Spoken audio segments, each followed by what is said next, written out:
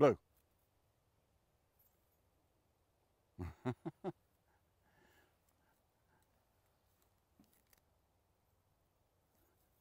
Blue does not want to share with Blue Duck. Hi, this is Bob Shelton, and we're looking at horse sense today.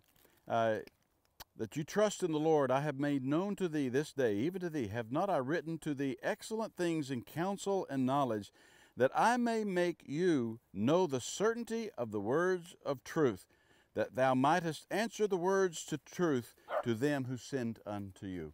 Now, that's a little complicated verse. God is saying to the prophets, to the teachers, I've given you all you need.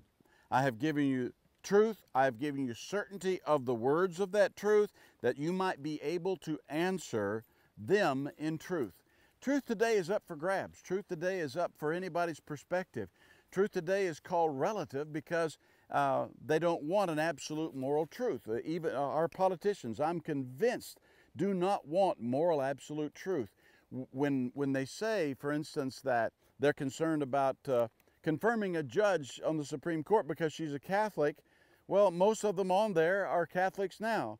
What they're actually saying is, we don't want a Christian on the Supreme Court who is going to rule against Roe v. Wade and come and knock abortion out in this country.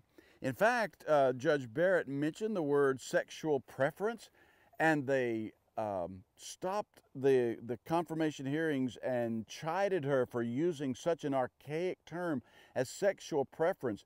They said, don't you understand that that is offensive to the LBGQT crowd? That is very offensive. You're actually saying with that, Judge Barrett, that they made a choice to be this, and they looked as though they were as serious as they could be. And here's my point. God has given us truth, and He's given us the explanation of truth, and He's made it available to us so that it should be just as Judge Barrett said that it was. This is how it is. This is truth. But they looked at truth and turned their nose up at it. That's where our culture is today. That's where many of our leaders are today, in a cultural, non-moral, absolute condition that no word has any other power over any other word. Hey, this is Bob Shelton, and that's horse sense.